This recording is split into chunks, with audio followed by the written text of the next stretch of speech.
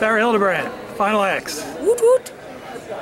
You always have fun at these things, but I know how serious this is to you as well. Right. Just talk about the challenge ahead. You don't get on a U.S. team without becoming the best in your country. Right. Right? No, you know, I really love Final X. I just don't get to compete domestically very often at this point in my career anymore, so except for these tournaments. So it's so fun to get to be here on home soil. We do it up, you know, and my parents are here. I just love that. With that said, yeah, it's a stressful time as much as it is exciting, and there's a lot of preparation that's gone into this.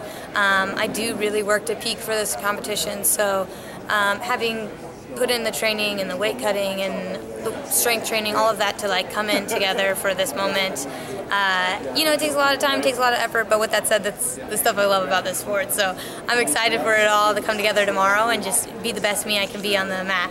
And the best you has been one of the best in the world. But I know you want to be the best, right? Yes. Talk about that challenge, how it motivates you, how it challenges you, how it changes your days.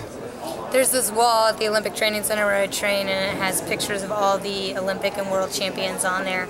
And I've looked at it every day for the last 7 years since I've lived out there, and I'm not on it. And I have to see it every day when I walk in, and it's just like, to know that I've been, you know, I used to walk in and see that wall, and it was like, oh my gosh, me? I don't know if I'd ever be on that wall. And then I'd walk in and be like, I'm inspired to be on that wall.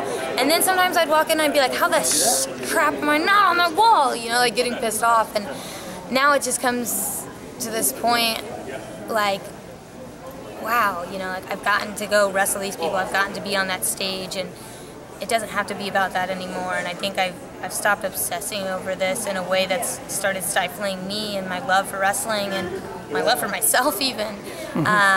So to be freed from this, like, this want, this need that I thought I needed, and just have it be like this amazing experience that I'm a part of, and it's not about that medal. It's like I truly believe I've stepped into that part of my wrestling career, and you know, if I get the medal, if I don't, that is what it is. But at the end of the day, I think I've grown so much from that, and that I'm so grateful for.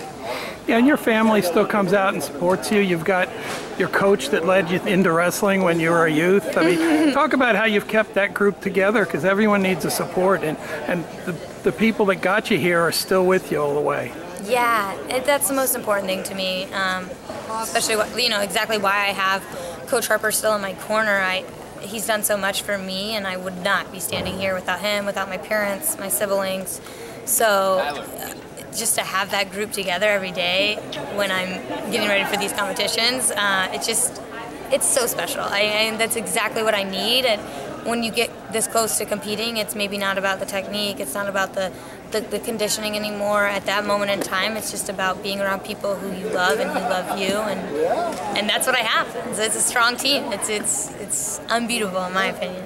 Gosh, just like, seems like yesterday you were getting a medal around your neck at an Olympics, and we're a year from another one. Oh my God.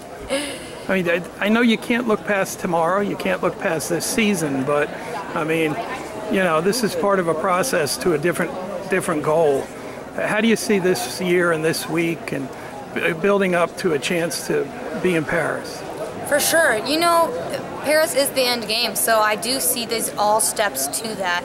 And I don't think that's a way of me looking too far at it in the future or anything. I think these are just good building blocks for that, and to take them seriously, because the more seriously and the more present I can be in this moment, the better foundation I'm setting for Paris. And so I'm excited that tomorrow is an opportunity to make this world team, which is the first qualifier for Paris Games, and that's all part of the big plan. So to get to do the next step to getting ready for the Olympics, you know, I've been to the Olympics, I know what that's like, and I want to do it again. Awesome. Well, hey, we look forward to seeing you out there tomorrow. And you and Adeline are pretty good friends, because you could pick on each other, right? Oh yeah, we are the best of friends. Having her in the room every day has been so cool. It's actually been really neat to just get to grow my relationship with her, because she's, first of all, just so intelligent and such an impressive wrestler, but she's a really amazing woman, and she's taught me to become a better woman as well. So I feel super lucky to be in such close proximity with her, and of course her sweet little babies who bring so much perspective into the room. It's a cool thing. Awesome. Well, we'll see you tomorrow. Okay? Yeah, thank you.